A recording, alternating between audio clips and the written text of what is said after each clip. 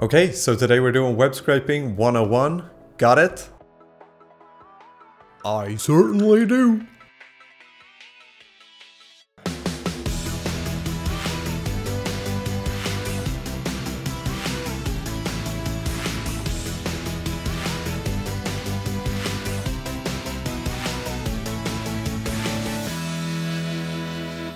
So yeah, that's essentially what we're going to do. I'm going to try to make this as interesting to watch as possible, and this is basically just based on popular demand. A lot of people have been asking me constantly to make a tutorial on how to web scrape with Python.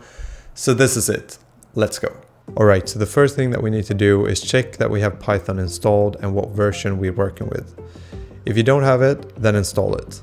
Next, we create a virtual environment in Python. Type in python-m venv followed by the name of the environment that you want to create. I'll call it env. Now start your virtual environment. On Mac you type in source env/bin/activate, and on Windows you type in env/scripts/activate. Next we need to install Selenium, so pip install Selenium. Done. Okay, now we need to create a file called webscraper.py, and in Mac or Linux you would only type in touch webscraper.py, but since this is Windows, you got to Google and spend 5 minutes looking for a simple answer to the simple question, how do I create a file in the Windows command prompt?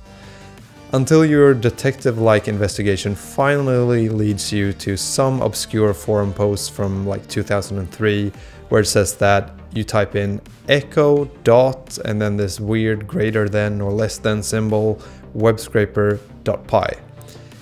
And that, my friends, is why Windows sucks. Try Linux or Mac and you can thank me later. Next, we need to open up the file that we just created, and like a child who got burnt by playing with matches, I could not be bothered going down the rabbit hole of trying to find the right command for opening up a file in Windows. I can only imagine how difficult Windows must make that, so I opened it up the old-fashioned way, by clicking. After doing this, I decided that I wanted to see how Windows actually deals with opening up files, and I realized that for once, Windows does it slightly better. You only type in the file name and hit enter and then it opens. Anyway, now let's write some code. Import the WebDriver. Now let's get the URL for the site to scrape. You can paste in Vim by holding Ctrl and right-clicking. Now we also need to download the Chrome driver for this to work.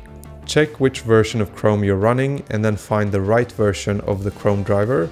My Chrome version is 86, so this one should work. Next, you may need to provide the path to your Chrome driver. The best way to do this is just to move it into the directory that you're going to be working in. I'll do this with a simple drag and drop. Nice. Now you're ready to start scraping. Head over to the page you want to scrape, YouTube in this case. Press Ctrl-Shift-C or Command-Shift-C on Mac to inspect the page. Find the element that you're looking for and click on it. Sometimes it's pretty tricky finding the right item, so this can take some tries. Start with copying the XPath, and if that doesn't work, then try the full XPath. And if that doesn't work, then go through the HTML like this and see if there's a sub-element that you need to select. In this case, I can see that this other element says href something, and href is basically a link. So that is probably what we're looking for, since I'm guessing that this is the link to the video. Right-click and copy the XPath. Now let's use the WebDriver's find element by XPath method and paste the XPath that you copied. Next, we can try the .click command to see what happens. Let's run this. And it works. Okay, and now I just want to mention that this video is sponsored by .tech domains. A lot of people are moving towards more innovative ways of creating domain names, basically choosing a domain name that is relevant for the company. If you work in tech, it makes sense to have a .tech domain. I always try to look for sponsors that I think can give you value and that are doing innovative things. .tech domains ticks all those boxes. Starting right now and ending on the 2nd of December, they're doing a Mr. Beast style campaign where you can win prizes worth up to $20,000. The really cool part is that all you need to do in order to have a chance to win is play their game. The game is built for programmers, hackers, and problem solvers. If you want to show off your skills, then solve the problems and win some epic prizes, like a $5,000 gaming rig, 13-inch MacBook Pro, 49-inch Samsung monitor, a PS5, just to name a few. That is, if you can solve the puzzles, like this Enigma one that I had trouble figuring out. Head over to go.tech/btccal to check it out, and remember, it's only until the 2nd of December. Alright, so that's it. Now you should know how to kind of get started with web scraping.